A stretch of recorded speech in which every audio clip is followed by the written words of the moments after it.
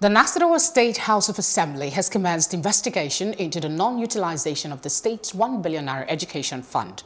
The House Ad Hoc Committee held its first sitting in Lafia, the Nasarawa state capital, where it promised to investigate and ascertain the level of work done by the Ministry of Education since about ₦1 billion was released to the ministry in 2018. Speaker of the House, Ibrahim Balarabe, while declaring the investigative sitting open, said that no stone will be left unturned in its quest to unravel the funds supposed to be used to renovate secondary schools across the state. This House has no intention to withhold anybody,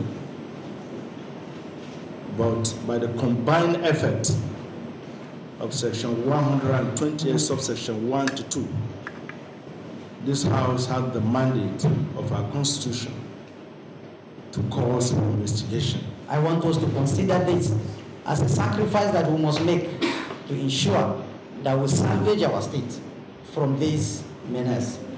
I also want you to note that nobody, no name dropping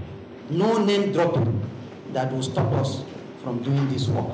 Some other persons try to blackmail us by linking this to some other persons.